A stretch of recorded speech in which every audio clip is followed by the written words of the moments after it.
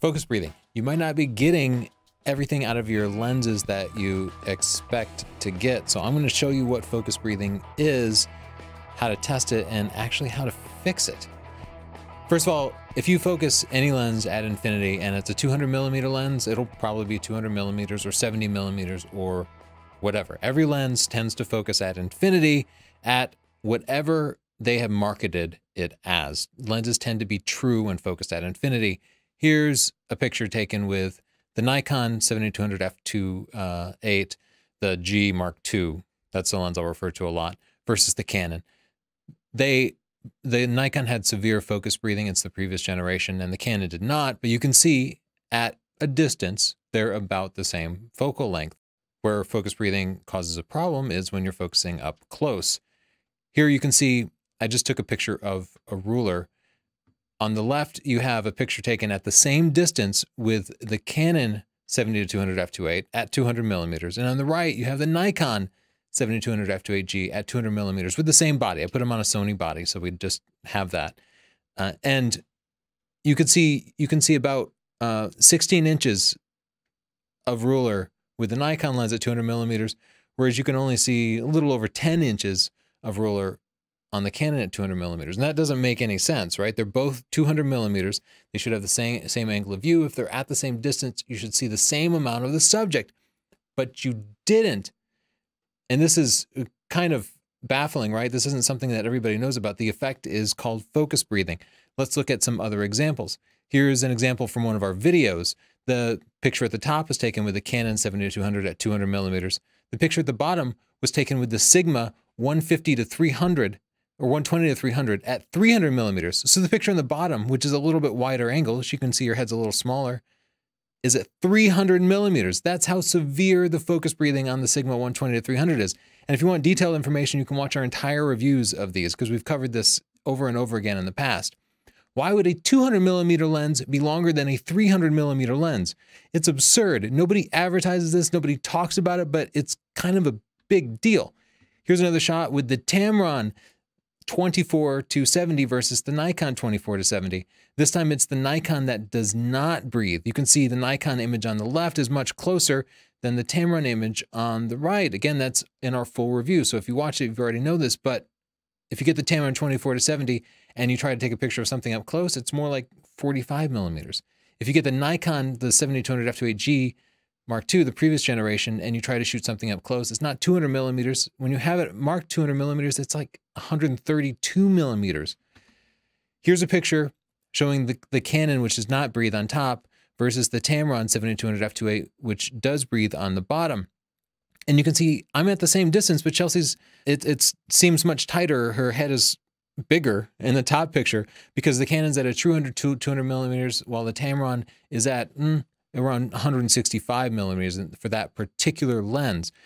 So when we were doing our testing for these lenses, we just found so many of them weren't actually 200 millimeters when you start shooting up close, but they were 200 millimeters at infinity. And again, this is called focus breathing. It's baffling, especially it's kind of unforgivable on portrait lenses where you're going to be shooting up close on a regular basis and you kind of want as much working distance as possible. And you really want to be at a proper 200 millimeters because you get all these nice effects like compression of facial features and blowing out the background. You can see the background isn't as blurred and the facial features aren't going to be as compressed or as flattering when you have the same subject size. Even if you do take a few steps forward, then you'll be shooting at wider angle and you're basically not getting what you paid for, nor what they advertised. I know some of you are going to ask about the new Tamron, the Mark II, the G2. It has even more severe focus breathing. It seems like it's around 130, 135 millimeters when shooting up close. It has more severe focus breathing than the previous generation did. And for that reason, I don't think we're even going to be reviewing it, formally at least. Okay, let's talk about why this happens now that we've established that it does happen. This is an old Mamiya medium format camera. And the reason I'm going to demonstrate on this particular camera is that it's mechanical and you can see exactly how everything works. So what I'm going to do is I'm going to move the focus. And right now it's focused at infinity. If I turn this dial, the bellows expand, moving the lens away from the film, and I can focus closer and closer and closer. It even has a little chart here that shows me roughly how close I'm focusing wherever I have it dialed. And this demonstrates a very simple property of how lenses work. When the lens is closer to the sensor or the film plane, you're focused at infinity. If you want to focus on something closer, you have to move the lens optics away. This exact same process happens inside all of your lenses. You just don't see it. Here's another example. Another Mamiya body here, and I don't know why I'm picking all these Mamiya cameras, but right now it's focused at infinity, and as I turn it this way, it focuses closer and closer and closer. And you can see what happens. The lens optics move away from the camera. Even if you turn the focusing ring and the lens doesn't move in any way, this is happening. It's just happening internally. So variations in lens design can make this happen in different ways, but physically the optics have to move further away. Now, you have to understand a little bit about how focal length works too. If you have a zoom lens, the reason we say a 24 to 70 or a 70 to 200, that's a measurement in millimeters of basically the length of the barrel from wherever the aperture is. So you can see when you zoomed in on 80 millimeters here, the lens gets longer. When you go all the way back to 28 millimeters, it gets shorter. This makes sense, right? Telephoto lenses are long, wide angle lenses are shorter. So we have a bit of a conflict here, right? Now, when we focus close, the lens gets longer. When we zoom to a more telephoto length, the lens gets longer. Both those things make the lens longer. What happens when you have a lens that has all the components built in internally?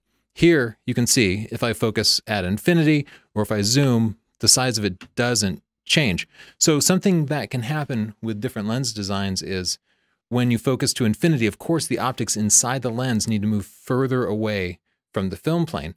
Where do they go? Well, in some lenses, those optics move into the distance that would be used for the focal length. So if you're at 200 millimeters and it's at infinity, the optics are, back here, and then you focus up close and they move in here. And they're stealing length from the focal length. So it might be stealing 65 millimeters from the focal length and taking you from an actual 200 millimeters to 135 millimeters.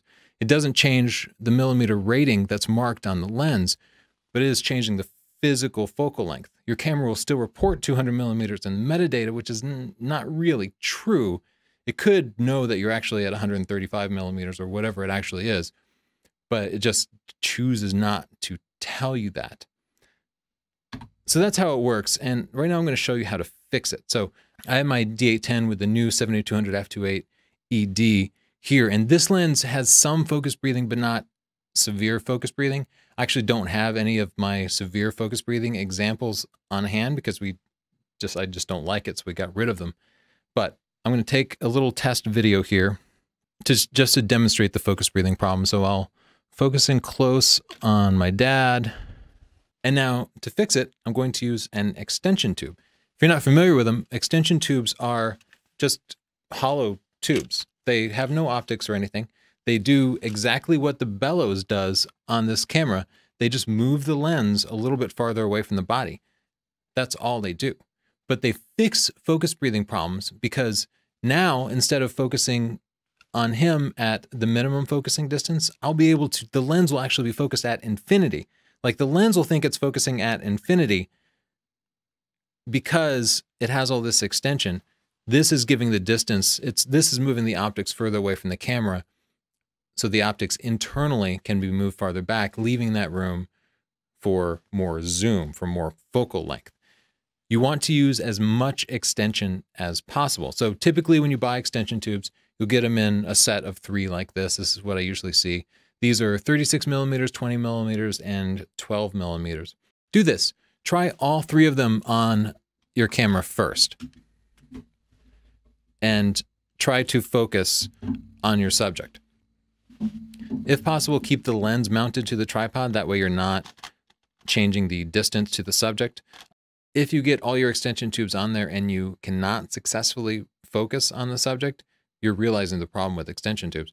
Extension tubes allow your camera to focus closer by moving the optics away from the sensor, But there's a side effect in that they lose the ability to focus at further distances, including infinity, but you might not even be able to focus a couple of feet away like this if you have too much extension on there. You want as much extension as possible, but clearly you still need to be able to focus on your subject. So start by putting all 3 extension tubes on the body, and if that doesn't work, take off the smallest one and work your way down until you have the most amount of extension that will still allow you to focus on the subject. And when you put that between the camera and your body,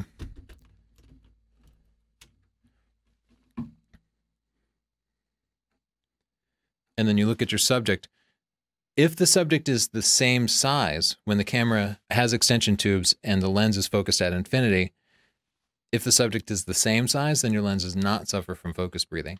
If the subject size is bigger, then your lens does have focus breathing. Obviously, the lens is still at 200 millimeters, but now the lens is focused at infinity rather than focused up close, and you can see the subject has become much, much bigger. So we've tested for focus breathing, identified that this lens has some amount of focus breathing, and kind of determined just how much it is at the most extreme amount. And we've learned how we can fix it in a controlled situation. Fixing it is not always that practical. We actually tried to use the previous generation Nikon 70-200 in our portrait environment by using extension tubes, and what we found is the extension tubes, they limited the focus range so much that we couldn't use our normal portrait workflow. So for us, we often change distances. We'll move from a tight headshot to a full body shot by zooming and changing distance. And because of the way extension tubes work, we would often change distance just a little bit and realize we could not focus anymore. So the extension tubes will solve the problem, but they take away the flexibility of freely being able to refocus your lens or freely being able to zoom and still focus. However, the extension tubes are useful for curing focus breathing in controlled situations. If you're always taking headshots and you're working at the same distance at the same focal length, you can use extension tubes and completely cure the focus breathing problem of your lens. Who cares? I know a lot of people are going to say, okay, my lens has focus breathing. That's fine. I don't care. And that's great. This is, and to some people, this will be an academic discussion. Of course, if your lens is 135 millimeters up close and not truly 200 millimeters, you can move closer and you can get the same subject size. As I mentioned before, you're not getting the same results, but I do acknowledge that that's okay with a lot of people. Some people are okay with the lens that has focus breathing, and we all work with the gear that we have. So I hope the extension tube trick does help you in working around the shortcomings of your gear, because most people don't get to freely pick any type of gear, but we all kind of try to get the most out of what we have, and that's the point that I wanted to make. Good question is, why don't lens manufacturers tell you about the focus breathing? As I mentioned, they could mark it on the lens, they could build it into the metadata to be more truthful about it. They could also advertise it. They could say that this is a 70-200 lens at infinity, or a 50-165 lens up close. I don't know what the exact numbers are, just throwing those out. But they don't do that. Also, DxOMark, who rigorously tests lenses, they also don't test the true focal length of lenses. It's very strange that nobody actually tests these things. So that's why when we test lenses, we do make a point of testing it. It's unfortunate. I think focus breathing exists because it's not standard to tell you. If every lens manufacturer had to report on focus breathing, then they would go out of their way to make sure that their lenses didn't focus breathe. But because most people don't know what it is, and it's not a standard part of marketing a lens, they're kind of able to slip it in there, and a lot of people don't notice, even though they're not necessarily getting what they pay for, and even though they might be happier choosing a different lens that didn't have that particular shortcoming. I also want to warn you, if you hear the term focus breathing coming from the mouth of a filmmaker, they tend to mean something different. For still photographers, focus breathing is losing focus length when working up close. To a filmmaker, focus breathing is the changing of subject size when pulling focus from one part of a scene to another. But of course, as still photographers, we don't change focus within a single scene, and subjects will always get bigger when they're out of focus because, of course, they become blurry. Please subscribe for more free educational videos. Tell your friends about it. And of course, if you want to learn the important aspects of photography, check out our book, Stunning Digital Photography, which teaches things like composition, lighting, mood, expression, all the stuff that makes way more of a difference than the precise focus length of your lens. If you get into post-processing, we have books on Lightroom and Photoshop. You can visit sdp.io/store to pick those up. You can also get my photography buying guide there, which would have already taught you about focus breathing if you had read it. Thanks so much. And you can also search Tony Northrup at Amazon to pick these books up. Bye.